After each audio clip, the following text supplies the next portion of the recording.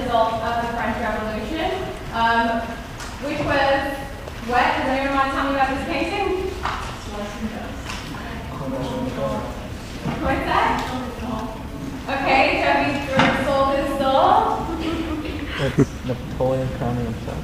Yes, this isn't Napoleon crowning himself. This is just after that. What's Napoleon doing? Crowning his wife. He's crowning his wife, Josephine, who kneels before him. He holds the crown. This is just after he's crowned himself Emperor of France, which was, yes, the exact opposite, really, of what those ideals of the revolution were, which were, equality for one thing, would mean that there wasn't an emperor, freedom of voting and things like this. That didn't really happen. In any case, it's a monumental painting. W does it for Napoleon by commission, which is a huge shift than what we had seen W doing right before the revolution, during the revolution, now we're looking after the revolution. We also look at this painting by Gros, who is W's student. And what is Gros showing us? The sick and the dead, yes? Napoleon as his Jesus Christ, kind of. Yes, Napoleon almost in the position of Jesus, touching the wounded. He's sticking his finger right up in those little pustules. And what is this an example of? Why is Gros doing this? Yes? Political propaganda. This is totally political propaganda. This is in the age before CNN. We do not have embedded reporters on our military campaigns. So we have Gros. Napoleon decides, I will bring a painter with me on these campaigns, and they will sort of frame everything as I would like. Even though, Gros is still showing us kind of the devastation of the French troops. This is not an entirely whitewashed version of what happened. But there's no indication that Napoleon was fearful of getting sick, or that he then poisoned all of his troops following this incident. So we're turning now, we're looking more at Gros sort of traveling with Napoleon, depicting Napoleon's battles. This is another example where a painting of a losing situation. This is Napoleon in Russia. Here's Napoleon on the horse. We see sort of this vast expanse of the Russian winter, which would ultimately defeat Napoleon. And we see sort of the huddled masses of sort of French soldiers. Here Napoleon is being depicted as magnanimous. He's ordering help for the wounded Russians. This is a devastating battle. Something like 20,000 French lost their lives out of 60,000. And on the Russian side, we had 27,000 lives lost out of 80,000 troops. So there's nothing really that Gros can do to make this good. But, it's not a victory. So usually when we're looking at history paintings, we're looking at sort of victorious. We're looking at something good, usually, at least that. And here instead, what we're looking at is Napoleon, showing generosity in a battle that that really had no winners, just losers. And again, he's just barely kind of taller than everybody else in the field of vision. Also at this time, we have Goya in Spain painting. This is the Spanish royal family. A very sort of strange painting that's been debated by critics. If this is a satire, perhaps, of the royal family, because they were depicted. How are they depicted? How do they look to you guys? What's that? Posing. Posing? Yes, they're definitely posing. Yes?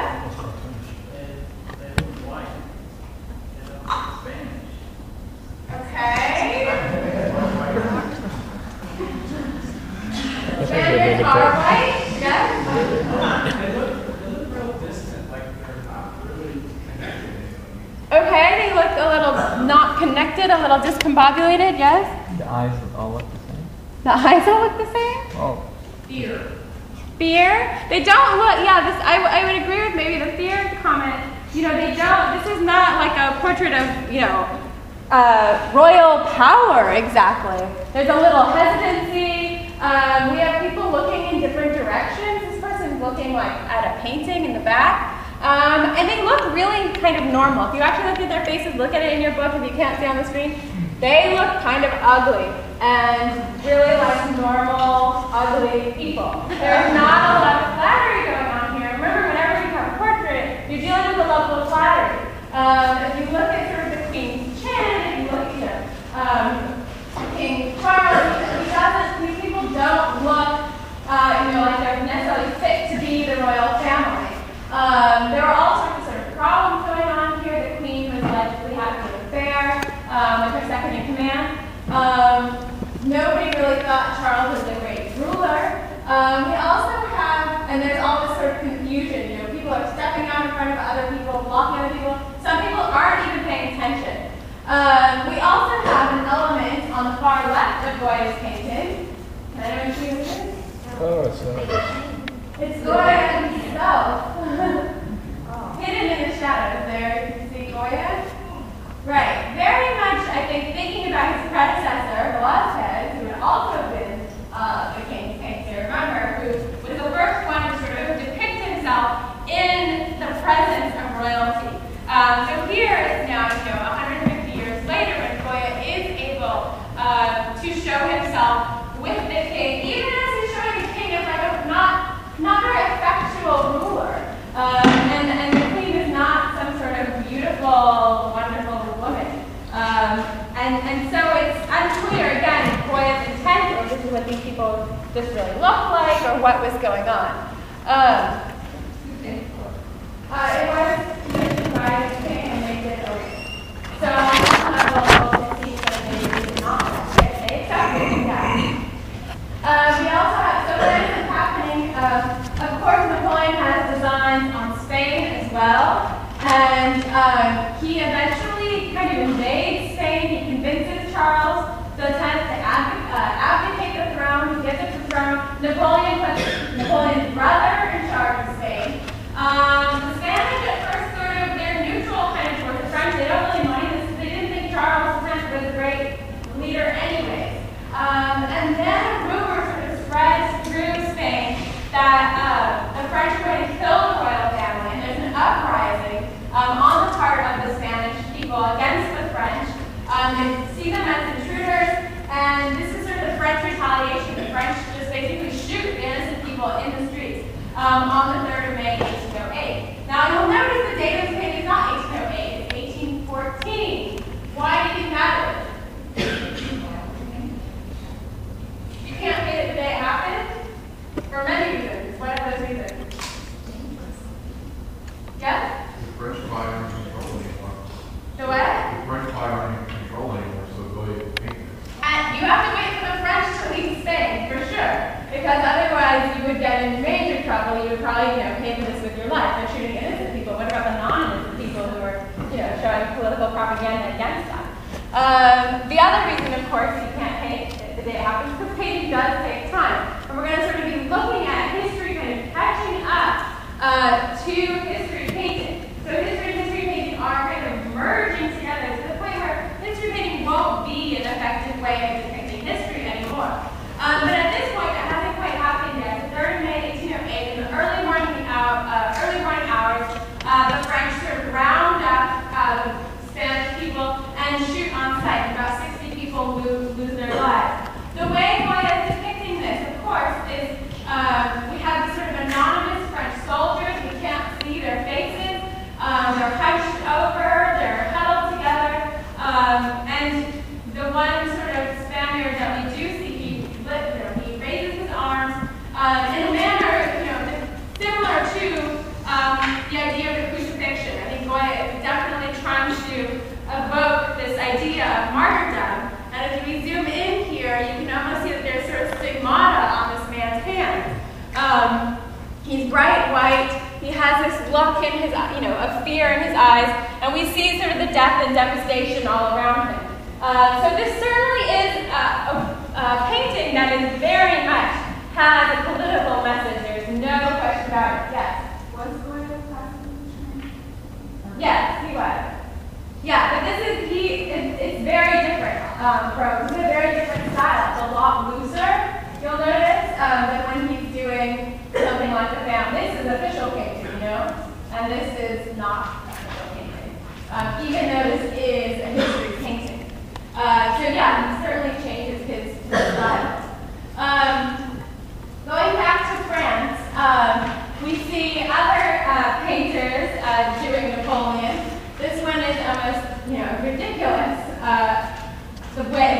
of Napoleon by the French painter Ingres, who was trained in the academy, another one of David's students. They're influenced also by Poussin, this idea of line and classicism and all of these things. And here Ingres depicts Napoleon on this imperial throne as, really almost, a despot. You can't really help but think of Napoleon, of course, as a king. Even though, that's not what Napoleon is war general. He had risen up through the ranks, supposedly. And here, this is sort of how Ingres depicts him as this, head on, he's holding a scepter. He has this imperial eagle here. He has all the robes and the trappings of royalty. Which is very similar again to how Ingres does these sort of classical themes. This one is Jupiter and Thetis, where Thetis, the nymph, is sort of coochie-cooing Jupiter's beard, beseeching him. And again, it's sort of full frontal kind of situation.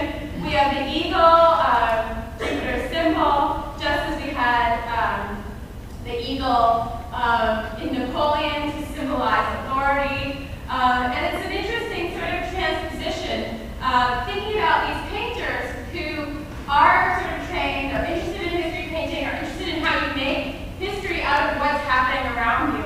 And here Ingres is thinking about sort of classical mythology and contemporary events as sort of one and the same. He just sort of trades out one thing and puts it into another thing. This is also, and Ingres was very well known for actually portraits because he has this beautiful use of line.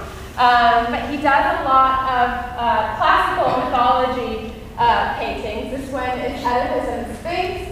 Remember, Oedipus is the guy who killed his father and married his mother, and then unbeknownst to him. So Oedipus did not have an Oedipus complex, which was later, what Freud termed the thinking of wanting to sleep with your mother and kill your father. In any case, so here we have Oedipus sort of solving the riddle of the Sphinx.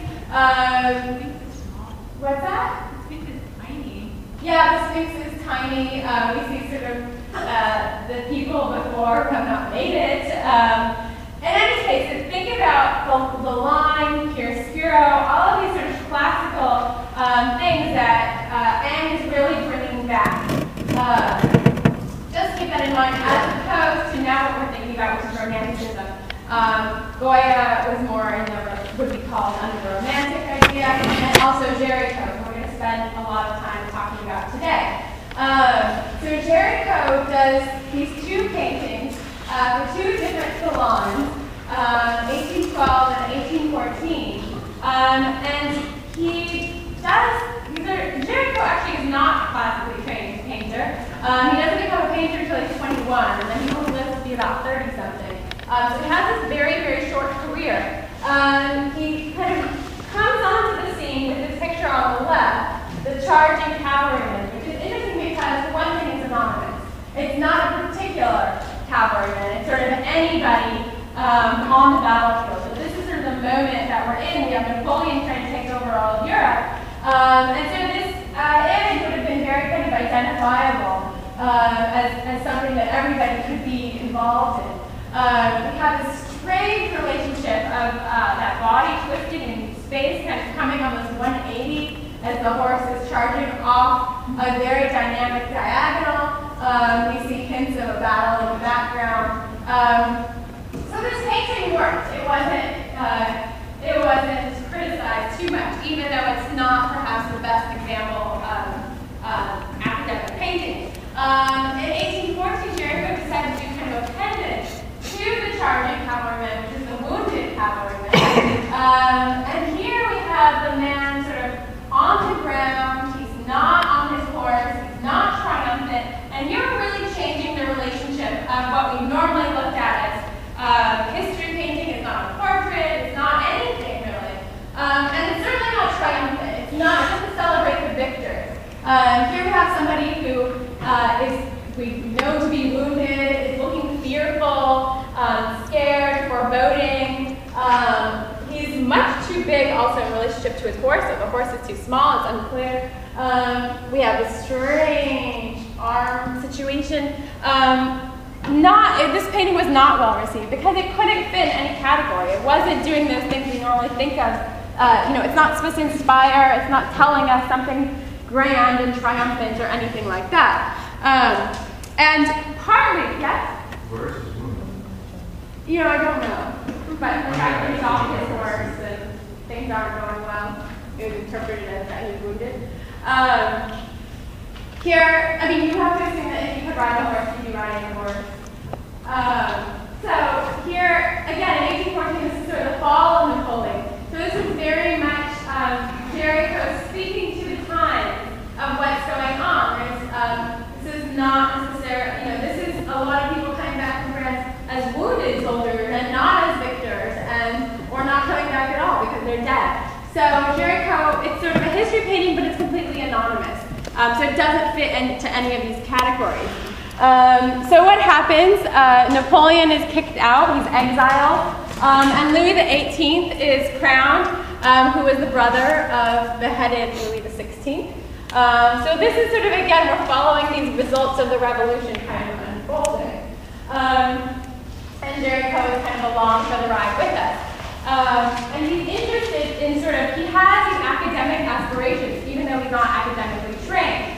And he wants to do a huge, big history painting. He's thinking about a subject. This is a self-portrait. Well, it's presumed to be a self-portrait of him. He's kind of this melancholy man. There's deep shadows. You can sort of see this is more casual.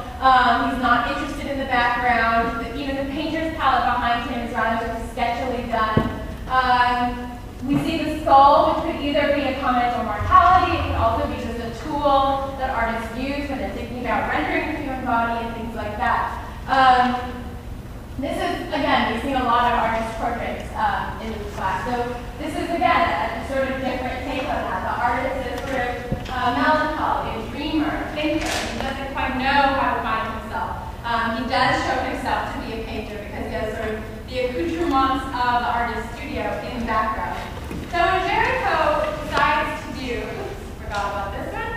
What Jericho decides to do is Wrath of Medusa, which we're going to talk about in a minute. But before that, he does this lithograph showing the return of the French troops from Russia. And again, how is he showing these French troops? They in good shape? Yeah. Beat down? Tired? Old? Cold, yes. What else? Unvictorious, yes.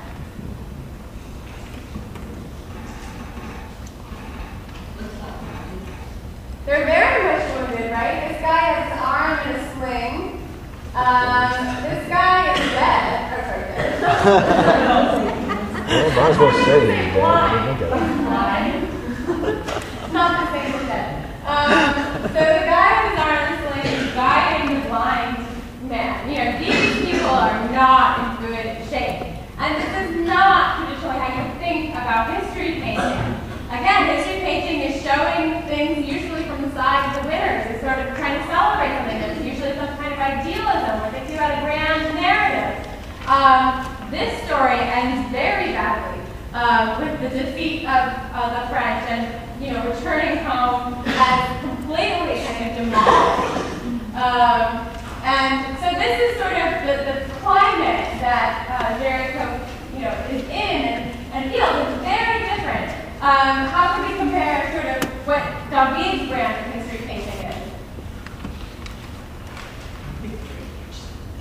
Okay. It's more of a public, here it was supposed to arouse the public towards patriotism, their duty to the state. And before it was, it didn't get you to death.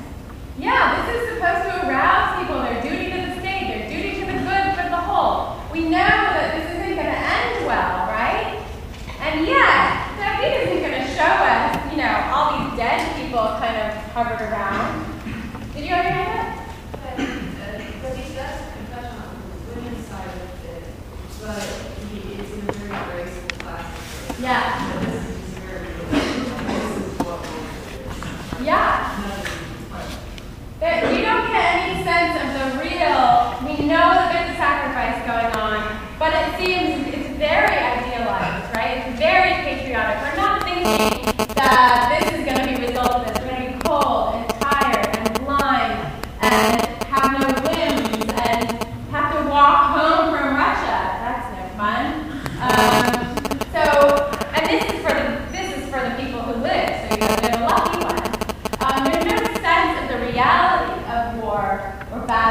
revolution in David. David is just trying to get us to focus on the ideals, the over, this kind of thing in the air, not the actual reality, but the reason, the good of the whole, the sacrifice for the many, that your life is inconsequential, that even as these women mourn, they're almost portrayed as the silly ones that they're thinking about such a thing, personal relationships. It's very clearly designed to tell us that these men are doing the right thing, and that if death comes to them, so what? They will have died for a good cause. Jericho tells us something completely opposite, right? There's, we think about the people left on the battlefield here, that they have not died for any particular cause, that they return bedraggled and wounded and not the same, and that these are the realities of battle. So we have different conceptions, competing conceptions in history. Yes? Is this the first time in history we've seen anti-war sentiments in art? Is it first? It's very close to being first. Goya also had anti-war sentiments too. But yeah, usually art was celebrated, especially official painting would have been celebrated. Now this is not necessarily official painting, but what Jericho goes on to do is official painting, and so that's what we're going to talk about. So this is what Jericho decided to do as this big salon history painting. And it is a very strange painting because it also does not celebrate a victory, and it also doesn't tell us about some glorious event that we should remember and have patriotic thoughts about. This is Jericho's painting, Wrath of the Medusa, and this comes to us with a very sort of long, involved story, which I'm going to tell you about. But it's a very different kind of history painting. It's very enormous. It's 16 by 23 feet, which I just have no perception of, but I'm pretty sure this is not 23 feet. Pretty sure that this painting is bigger than the screen. And this is Jericho's big announcement about that he has arrived on the scene as a history painting, but that history painting itself has completely changed. So the story of this painting is that the French are now, under the terms of the, I want to say eviction of Napoleon. Exile, thank you. They have exiled Napoleon. Under those terms, France's allies have allowed France to reclaim its colonies, one of which is Senegal, which is right here. Can I read the map? It's that peach one right underneath Milan. Mauritania and right next to Mali. Oh, it is the pink one. Yeah, it's that one. Okay. This is Senegal. Okay. So what happens is that the French send out a ship to reclaim Senegal. And the ship is called the Medusa. And it ends up, there's France. There's Spain, there's France. The idea is we're going to sail from here to here. So we're going to reclaim this colony. I mean, again, this whole idea of colonization is a very fraught one. But the French sort of send out people, they send out botanists, and they send out people interested in farming, and they send out sailors, and they send out all sorts of people who are now going to be living in the French colony of Senegal. And the ship ends up, the Medusa ends up running aground in clear waters, no storm, nothing. Runs aground. They've been steering an erratic course, and part of this is because the captain of the Medusa had been appointed through nepotism, not because of any particular skill, because this captain really had no skill, because running a ship aground in clear weather is just ridiculous. But it didn't have any of its other ships in its convoy nearby, because the captain had been steering such an erratic course. And after 2 days of the Medusa kind of being stuck, it becomes clear that everyone is going to have to abandon ship. Now there's 400 people on this ship, but it only has 6 lifeboats, which only fit 250 people. So who do you think gets on the lifeboat? Yes, the higher upper class. And then the alternate idea of these other 150 people is to build a raft out of the remains of this ship, out of the Medusa, which is why it gets its name, the Raft of the Medusa. This is the raft, this is a diagram of the raft that they built. It's 68 feet by 23 feet. It's supposed to pull 150 people, 150 people who did not get in the lifeboat. And the idea is that these lifeboats are going to pull this raft with them. Okay, it sounds vaguely plausible, but what happens is that 150 people get on this raft and immediately become submerged up to their waist in water. This is not a good situation, and it just so happens that it's really slowing the lifeboats down.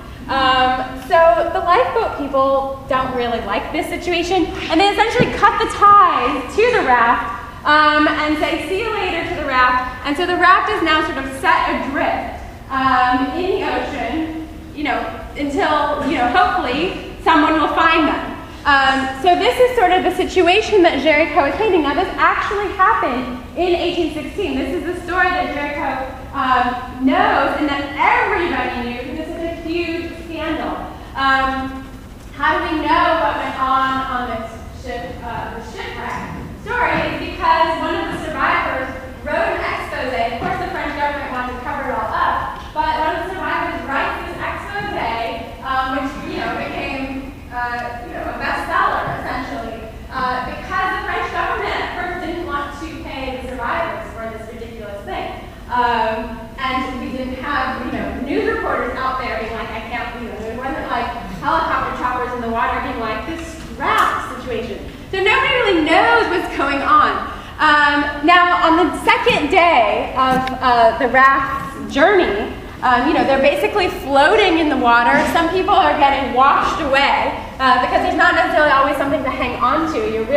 The water is all around you. They have a mutiny because they're really upset.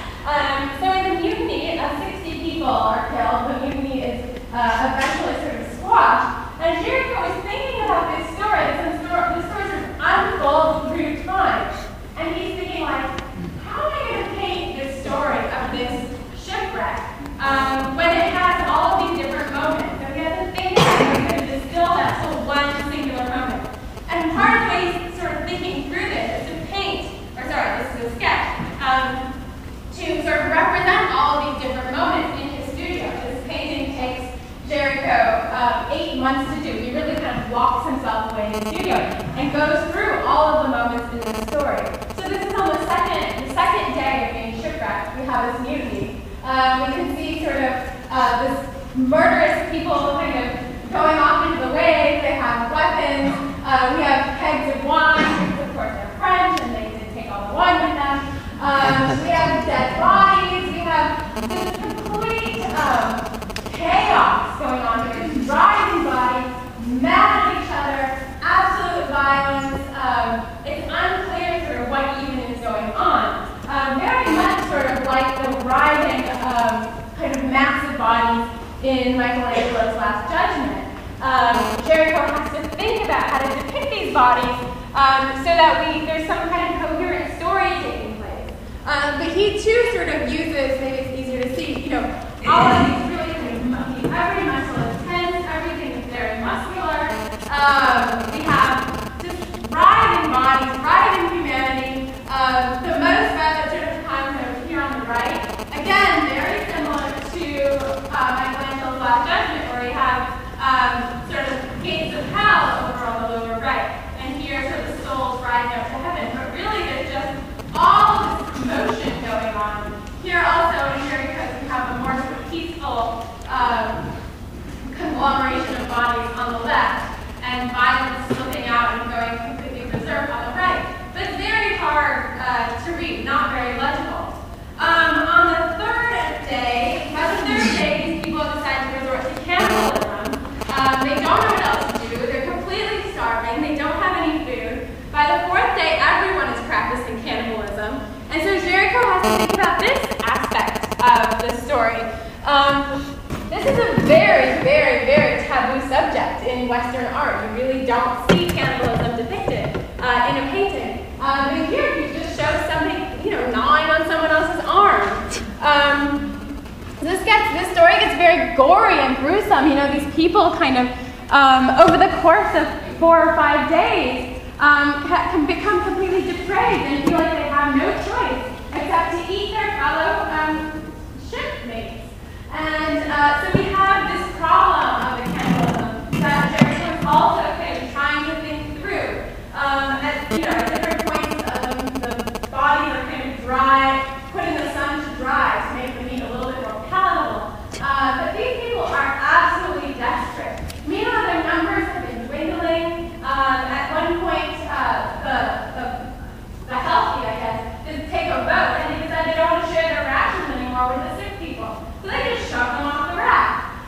So all sorts of kinds of negotiations are going on this raft. This is from mutiny to cannibalism to other kinds of despair. We have sort of man turning against man. Nobody either wants to eat someone who's sick, etc. And Jericho is thinking through all of these problems. Like, how do you depict this in a history painting? So one thing he does is he goes to the morgue and gets these sort of severed limbs, and he does these studies of people who have, just died to think about that rotting decay and what does it mean to kind of live with these sort of dead bodies.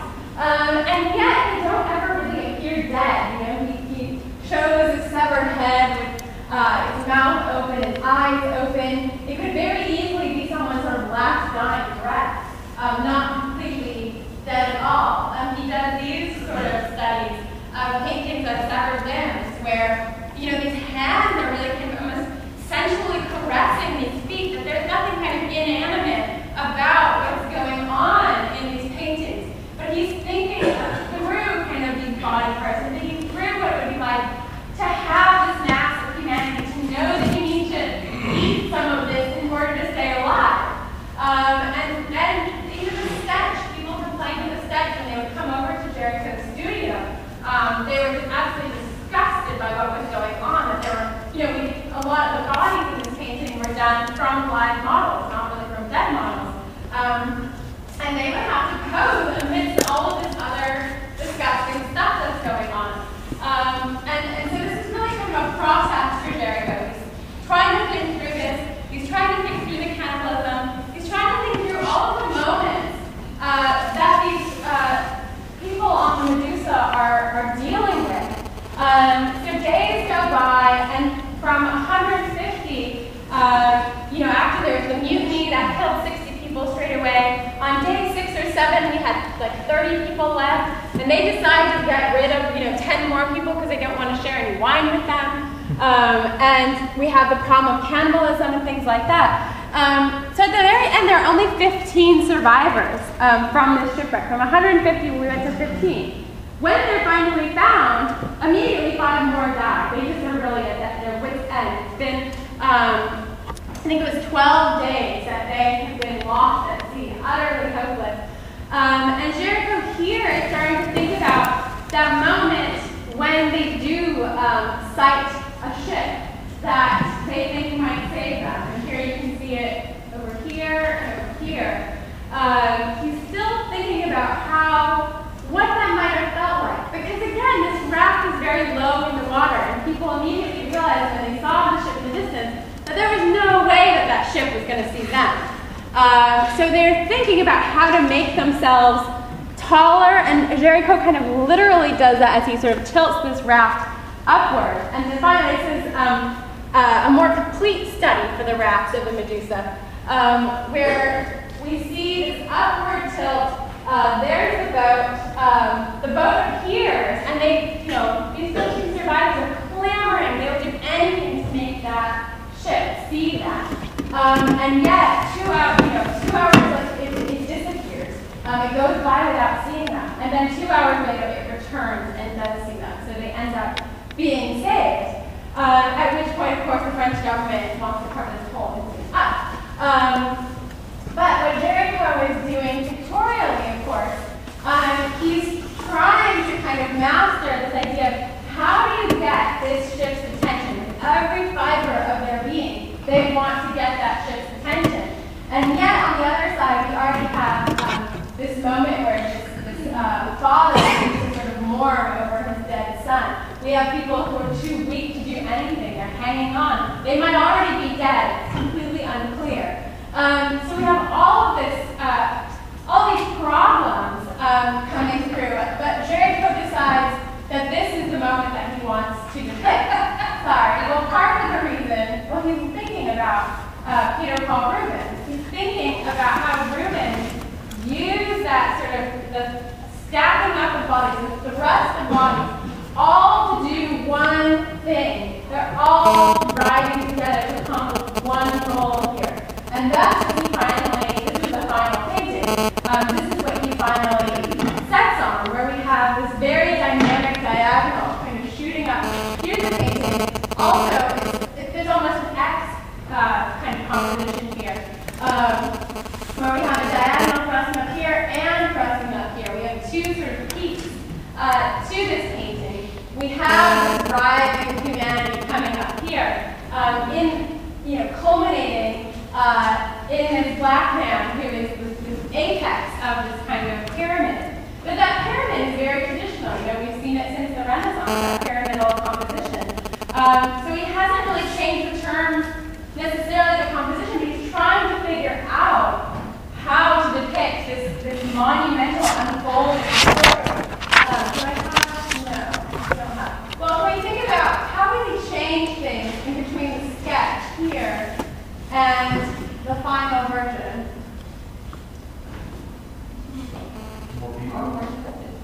You think it's more effective in the final version? Okay. Did someone say more people? It seems like he kind of concentrates the people before that pyramid, each side of the pyramid to go up. And there are hands going up, draw your eyes. Even the man standing to the next near the mast, their arms are pointing towards that peak as well. Absolutely. All of these people, anyone who's conscious enough, is focused on this pyramid, on rising up, literally kind of rising up. And that tilting in the raft also contributes to it. Yes? Is that the thing that is more inside? Yes. And the other one, he was more, shot. Here, yeah, because it has a head. Yeah, and that was like, hey, he's dead.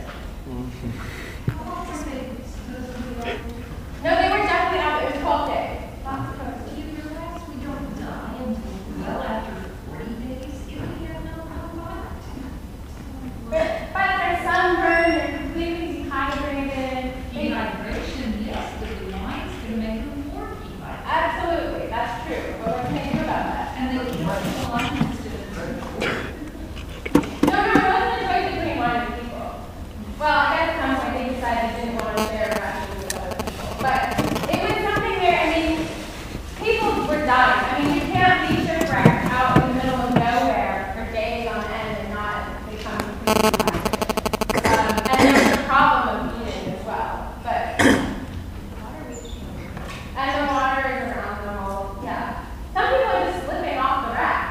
You all have to hold on to this thing. It's not like there's seats or anything. Yeah? So the study graph of this, compared to the actual training graph of this is probably more anatomically correct, while the other one looks more romanticized. The actual one, there's more romanticized, whereas this one probably actually more resembles the actual graph. So. I'm not sure that either of these would have resembled necessarily that.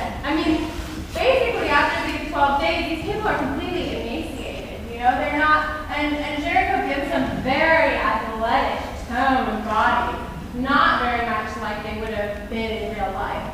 Like they are not very strong, and he's very much looking at Rubens. Here in the dead section, perhaps you can see a little bit more realistic, but ultimately, they're still kind of idealized bodies, which is an interesting aspect that he's not showing them as complete, he's not showing them as completely devastated. Even as the French soldiers returning from Russia, they look completely devastated. But here we still have men who are able to have muscles and wriggle and do things. So there's still that agency. Yes?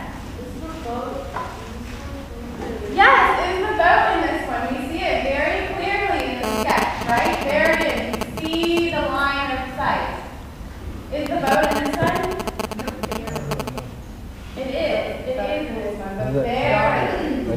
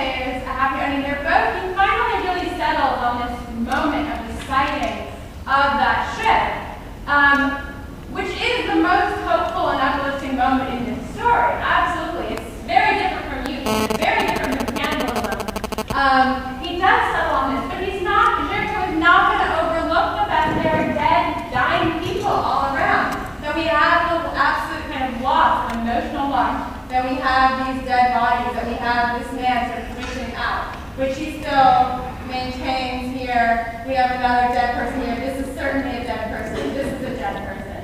So even among the living, there's this problem of death and decay, and that at any moment they can kind of slip on to the other side. So he's arranging this painting very much sort of from death to hope, from despair to hope. But I don't know that that means there's a happy ending. Still, things sort of suck for everybody. Yes?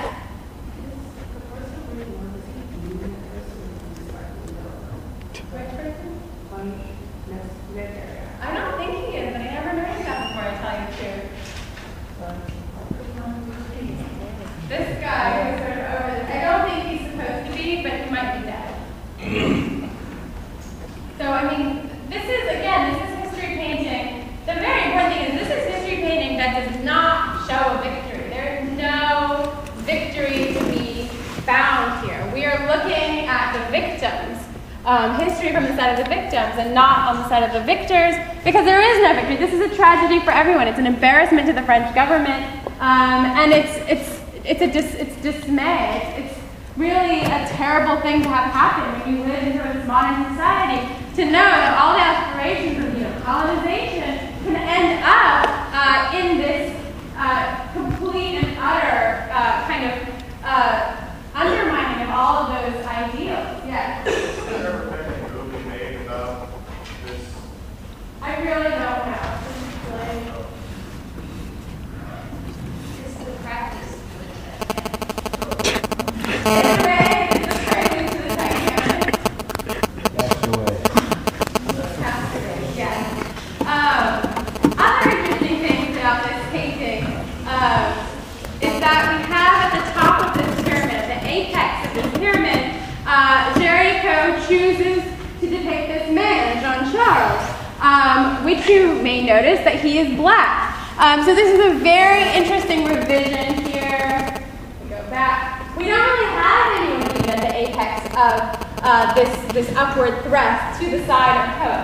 And in the final painting, we do have this black man at the apex of this triangle, which might be Géricault's commentary on that none of us are really free until sort of the most oppressed among us are free. And again, remember this was that during the French Revolution they had banned slavery in the colonies, that gets reinstituted. So there are also very much political messages about here, not just about the ineptitude of the French government, not just about that we ran this ship aground in clear weather, not just that we left our French citizens out to die, 150 of them, and then we didn't rescue them. When we rescued them, there were only 15 left, which immediately was cut down to 10. But then also we have sort of Géricault's commentary about slavery and oppression in the colonies. And here he's also sort of putting, the fact he's putting this black man at the top of this pyramid is very significant too, that he really is the height of what's going on here. That even amongst this, this raft tilting and lurching, we have this feeling of hope. So it's not, I wouldn't call it optimism, but we do, Géricault does have this travel from despair to hope, and a very particular kind of hope as well. So it's a very interesting story. It's displayed at the Salon of, what was it? It must have been 1819. And to much acclaim. Now the French government, remember this had happened in 1816. The French government very much wanted to cover it up. But the survivors were essentially suing the government. They wanted a stipend, they wanted compensation, they thought this was crazy. So this is how this expose gets written, this account of what happened. And this is what Géricault settled on. So this is very recent history. When he's displaying this at the Salon in 1819, it's incredibly recent. And it's a very sort of touchy subject. This is something that had just happened, that was a scandal, like a little, something for the gossip magazines as well as the news. It was an absolute scandal to the government. So we can't, as well as being a tragedy, so you can't celebrate anything. But telling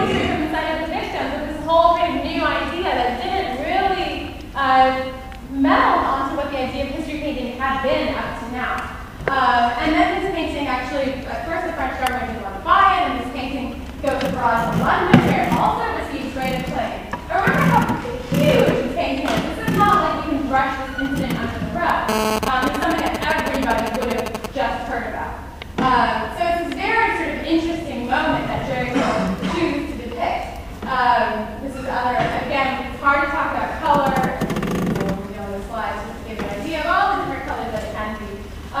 Jerry Cope goes on, he's very much interested in people in society who are not necessarily at the apex of society. And he does these portraits of insane people, as they were called, as very kind of thoughtful portraits, portraits that really were attuned to the way people actually looked, even though certainly I wouldn't say, as we think about portraiture, you often think about flattery, but not necessarily in this case, where Jerry Cope is really trying to do a study of kind of the rationality of irrationality, or how you depict that, or if you can even see that, through the outer appearances. And then, unfortunately, Jerry Cope dies quite young. So this is pretty much, that was his kind of body of work. We then are going to move on to Delacroix, who is a painter who is 7 years younger than Jerry Cope, who actually posed as one of the people in Raft of the Medusa, kind of face down as one of the dead people.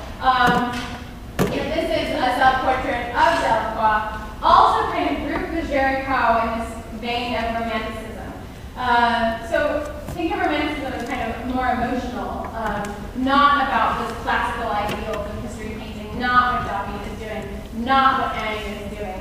And Delacroix also, yes? This is the first time I've seen photos. Yes, because we're going to talk about next time. Yes, they have a photograph of Delacroix as well, which we can compare. Yes? Doesn't the portrait on the right look a lot like his portrait when he was in prison, with the green? It kind of does. Yeah, it does. I never thought about that. Maybe he was thinking of that portrait when he did it. This is an interesting. Finally, we get to compare the way the artist sees himself and the way he might actually look, except the fact that this photograph was taken 30 years later. But next time we are going to talk about the impact of photography, not only in the world, but also on painting. But this is the first time we've seen a photograph in this class. Photography hasn't been invented yet. In 1824, Delacroix is also trying to think about recent history, and he does this painting, The Massacre at Chios, which is a Greek island, which the Turks had the Turks were basically at war with the Greeks, taking over this island. And again, we see the same kind of problem of history painting, where history painting is not to celebrate the victory, but is examining the side of history from the point of view of the victim, who in this case were the Greeks, who Delacroix depicts sort of here. We have we have an older woman, we have a dead mother with her child still trying to suckle at her breast. We have perhaps a pair of lovers, it's unclear. They may all be sold into slavery. Here we have a woman who is most definitely going to be sold into sort of sexual slavery, and this Turk over here. Obviously, this is very much an imagined scene, and it's very unusual for history painting. Do you want to speculate as to why? It's not an actual historical event, but it represents what Turks were hired out in Europe to do all, a lot of dirty work. No, this was an actual war between the Turks.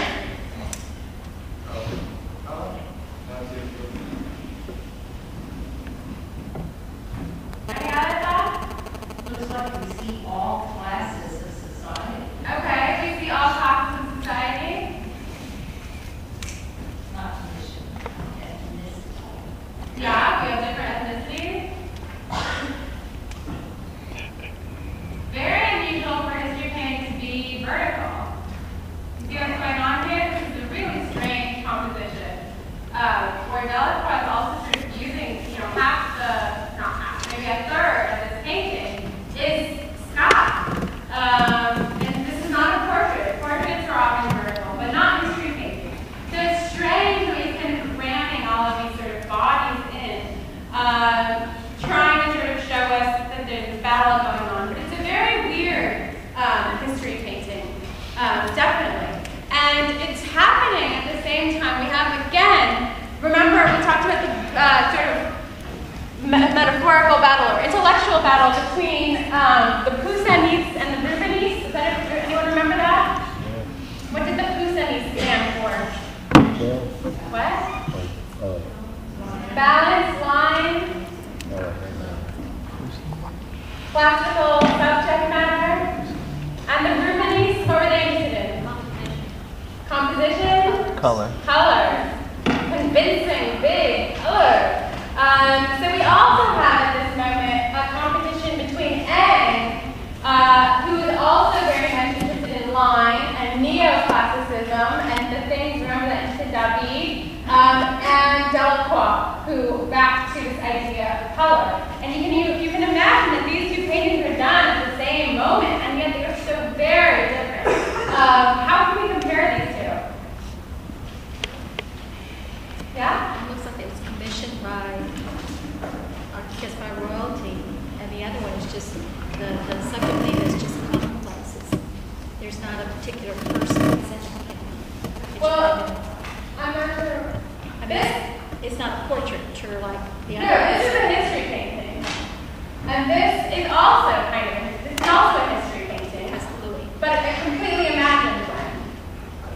Right? We have this vow of Louis XIII. Remember he came before Louis XIV. So we're going back to this lineage of French royalty, which is a strange subject. And we have, what's Louis XIII doing? Bowing. He's offering his crown to Mary and Jesus, yes. Which evokes what? Religious context? Yeah, this is the divine right of kings, right? It's because of God that these kings supposedly could rule. So a very, very kind of conservative idea here. And it's 1824. We're back actually to a monarchy in France at this time.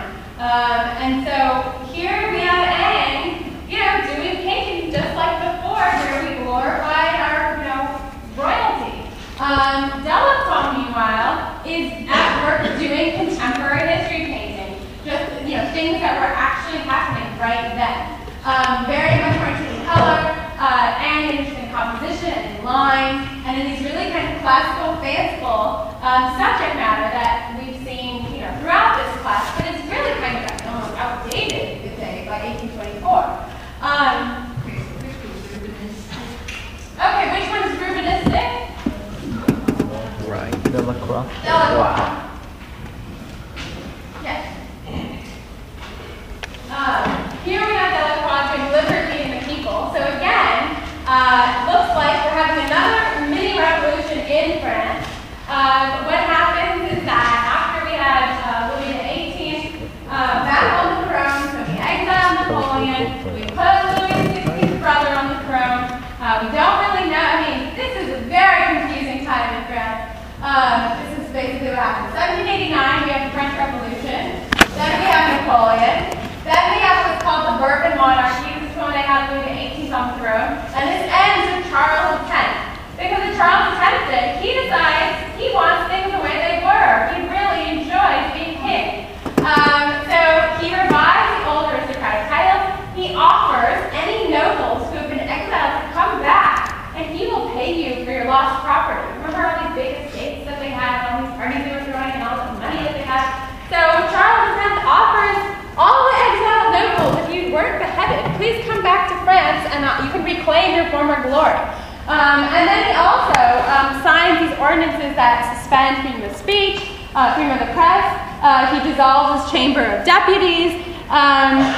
He denies people voting rights. And this all kind of comes to a head in July of 1830, where the French people revolt against the monarchy, the Bourbon monarchy, by essentially, they dump all of the furniture in the streets, they lock the military. The French military won't even fire on its own people. It basically, what's that word?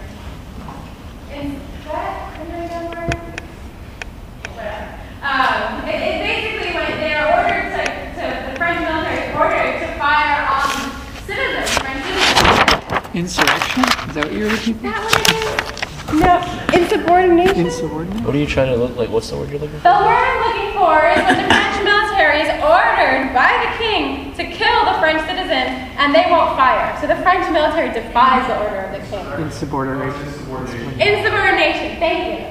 So we have this, the problem of the military, always on the side of the people. They're composed of the people, obviously. The people can't, they think this is ridiculous what Charles X is doing. They just had a revolution, 1789. It certainly didn't end in 1789. It went on and on and on. So this is not what they wanted. So France has been sort of very unstable, shifting politics going on, as you may have seen, as we've looked at all of these things. And so this is what Delacroix's history painting of, and you'll notice the date, 1830. This is the July Revolution of 1830. So now we have history literally catching up to history painting. Now what is Delacroix showing us in this Revolution of 1830? It's called Liberty Leading the People. So we have here this figure who is supposed to be Liberty, sort of charging through. We have all these sort of types of French society.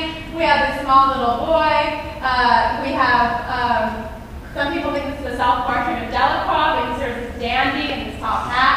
We have a worker over here. Yes? No, I was going to say that he's showing, depicting the people who rebelled against, much like they did in America, who rebelled against the ruling class of people that just oppressed them. So, surprised, and they don't care about. That's basically the liberty that's standing in the middle with the flag. Yeah. We have statue. Oh, the one you do. Yeah, very much so. Yeah? When did the first year of the Oh, statue was? okay, yeah, I think that's right. I think the guy right. Would it be all related to What's this? that? That's my question. I really can't remember. I don't think it happened there because it was built by Eiffel, and I always associate Eiffel with the 1880s, so I would say yeah?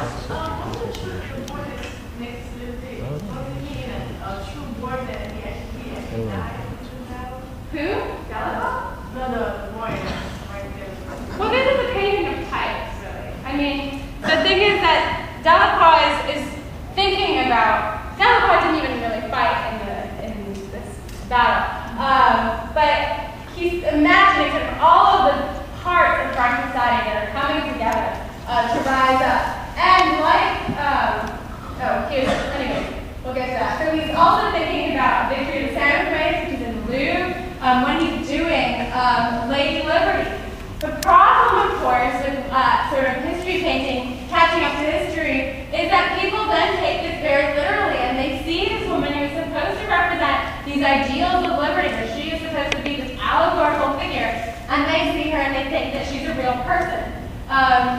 In which case, they think she's, this is going to be the theme of French painting basically from now until at least the next 2 weeks. They think that she's a prostitute. That how could this bare-breasted woman be running through this battle and things like that? They don't understand it allegorically, in part because this is a history painting that's depicting a contemporary event, so there must therefore be contemporary people, so it's hard to imagine this person as an allegory of bare-breasted liberty. So this painting actually is strangely not well received by some critics. You can see also Géricault's influence on Delacroix. Can you see that? Where do you see Géricault's influence? Okay, the bodies. How are the bodies then? Kind of like a pyramidal. Okay, kind of pyramidal, not as clearly as Géricault. You can read very much like this. Here we have sort of different things going on. The layering of the bodies.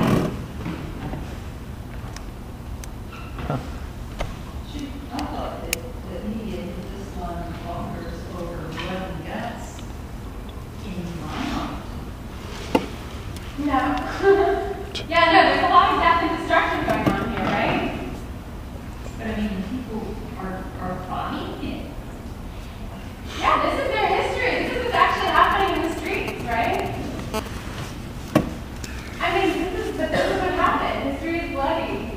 overthrow a king, you're going to be prepared to, die, maybe. Yeah? Yes, they both have. How would you describe the political messages?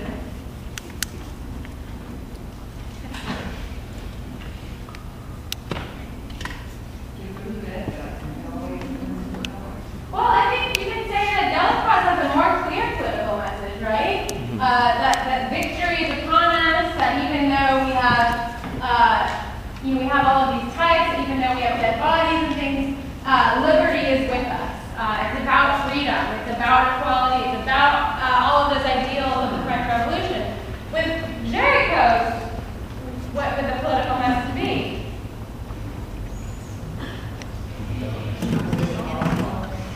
What's that?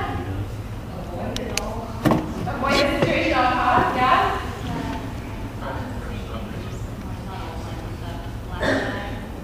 Okay, yeah, we have the issue of the black man, the apex of the pyramid. Certainly it can be about freedom, yes? Maybe making it so large that it can't